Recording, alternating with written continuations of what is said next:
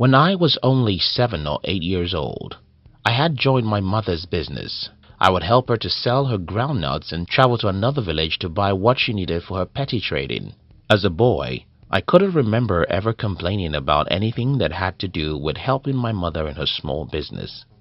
Between ages 10 to 14, my friends and I in our little town got involved with various businesses, which I don't even know the right words to get you to understand them. At age 15, I started my first major business, which was a bicycle renting service. Such things may not be in your country, but here is how it worked. I bought a bicycle, and other kids who don't have a bicycle came to me every evening to pay me and ride my bicycle. At age 16, I started a photography business, and on like that. I've always done, read, talked, or invested in the business. Why do I have to bother you with this epistle of my personal life? Well, I intend to show you that entrepreneurship is natural to some of us, and I don't want you to get me wrong here.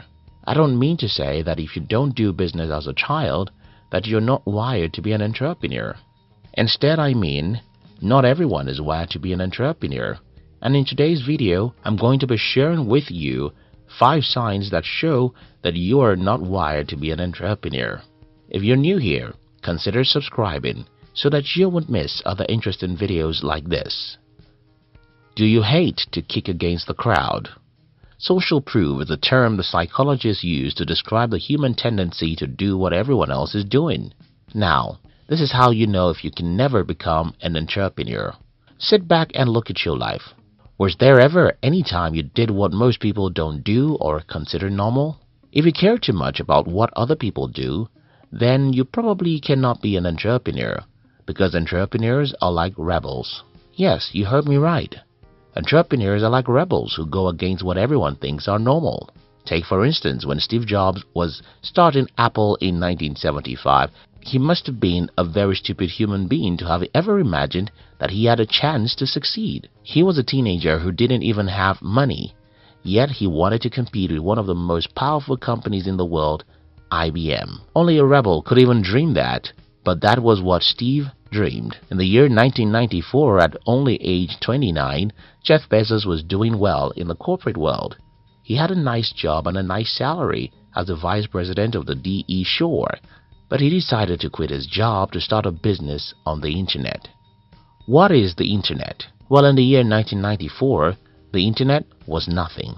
Nobody knew what it was going to become, and it could as well have become nothing.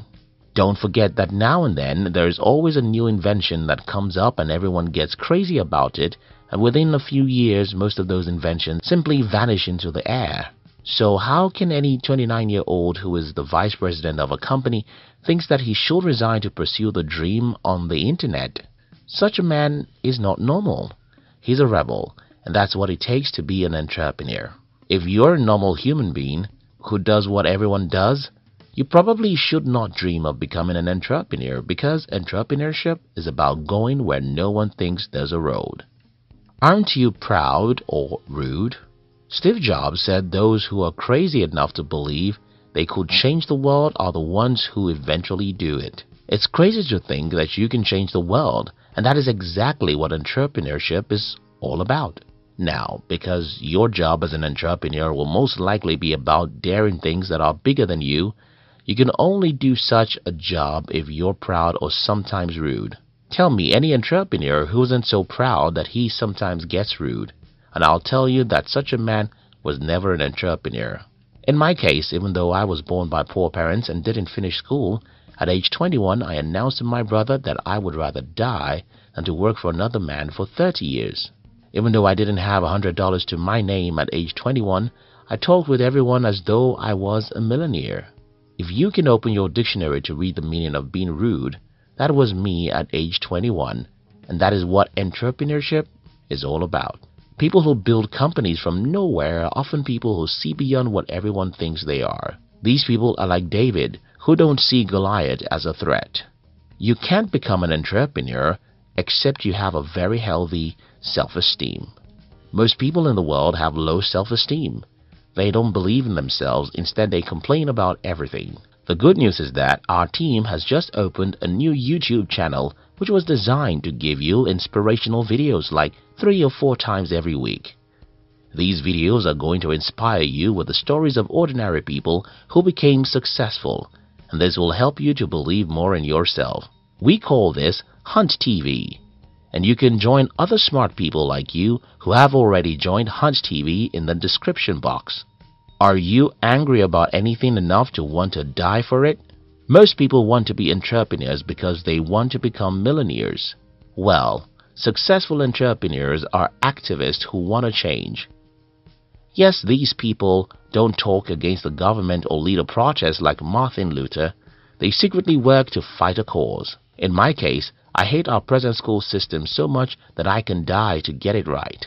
I mean, why should we be teaching our kids how to live in the 20th century when none of us can go back to even yesterday?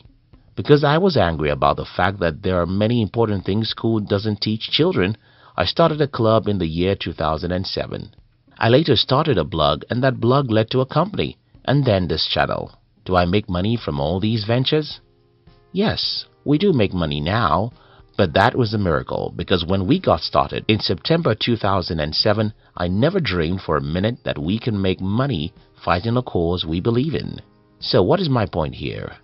If you're not angry enough about anything to want to change it, you can't be an entrepreneur.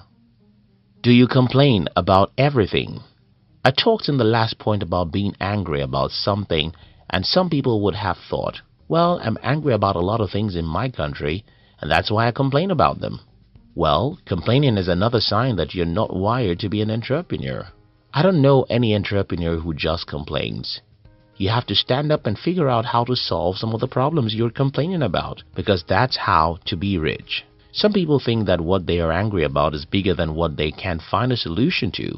That's fine, because there are so many problems in the world. Your duty as an entrepreneur is to look for the problem that fits into what you have the strength to tackle and get busy tackling such. If you're busy solving a problem by building a business around such, you'll have only a little time left to complain or make excuses.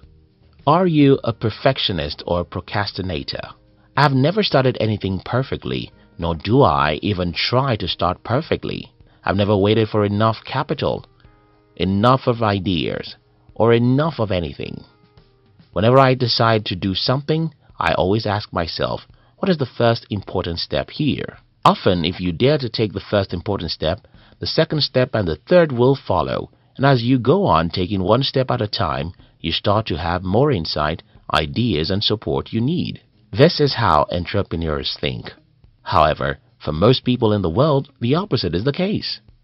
I have friends who have been planning to start a business for over a decade. Up till this morning, they are still looking for enough capital. Well, when I started 11 years ago, I didn't have the capital also, but because I dared to take the first step, fail, try again and again, I eventually got my breakthrough. Here is a summary of the whole matter. Entrepreneurs are not conformists. They are procrastinators. They are not conformists. They are not procrastinators, and they don't make excuses. Entrepreneurs are angry about something, and they are willing to sacrifice everything to solve problems. If you want to be an entrepreneur, you probably want to be a rebel, because our society is the direct opposite of what an entrepreneur should be. Now, if you truly want to be an entrepreneur, aka rebel, you'll need a lot of motivation to fight such a tough battle, and that's why you need to join our motivational channel. We call it Hunt TV, because we want you to hunt your dream. Look at the description box to join the Hunt TV Daily Inspiration. We love you.